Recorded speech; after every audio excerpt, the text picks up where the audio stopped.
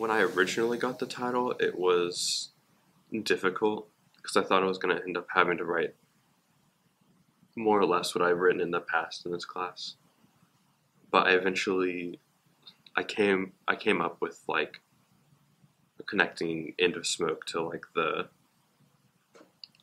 like how there's no smoke in when a satellite disintegrates, and then I worked that back to the story of Lakin the dog, um, which is what this story is entirely based on.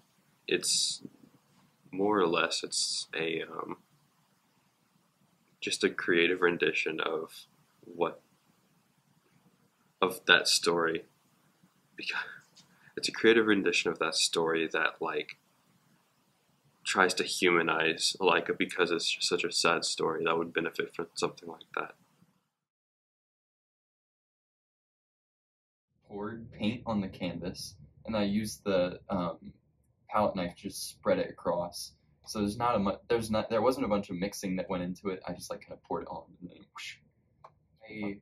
There's this artist named Mona. I forget her last name, but she's very good with textured paintings, and I felt like I wanted to do something with layers of texture, and I decided to do wildfire.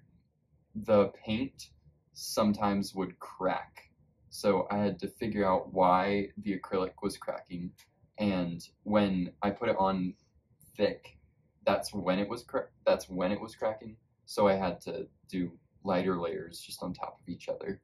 So that was one thing that I came across. But other than that, it was other than like some different differentiation in colors as I went along. That was my major like difficulty. My original vision was to like have it more detailed, but like I wanted to have like a tree in the center, and then like the pop would be the sky.